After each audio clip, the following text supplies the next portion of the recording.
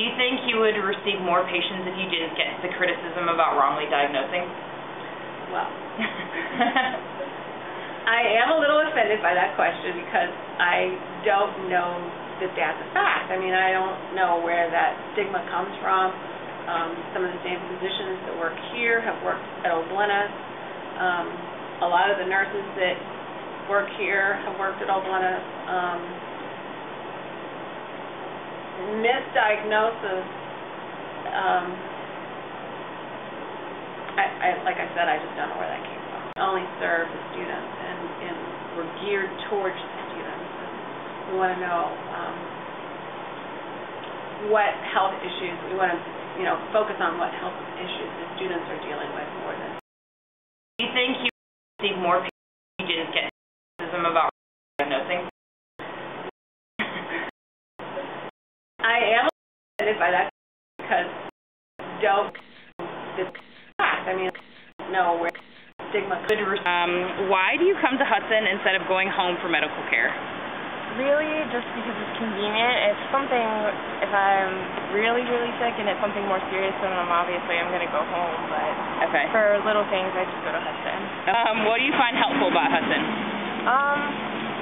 I use their counseling services just for when I need to de-stress and things like that, and I think that's a really good service, so I like that.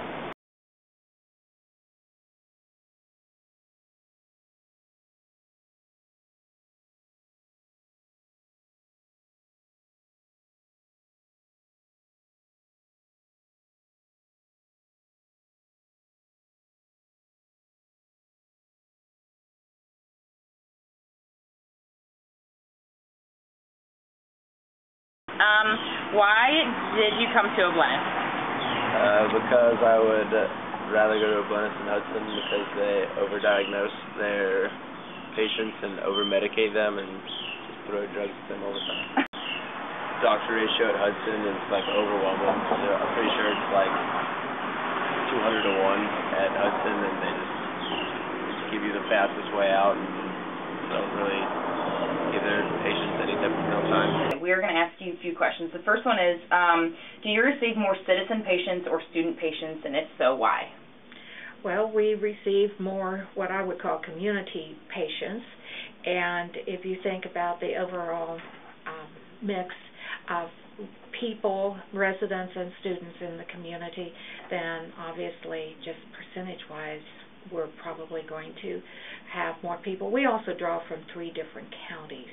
Okay. People come here from Meigs, primarily Athens, but then Meigs is our secondary service area, as well as Benton County. Of the student patients you receive, why don't you think they would go home or to Hudson for medical treatment?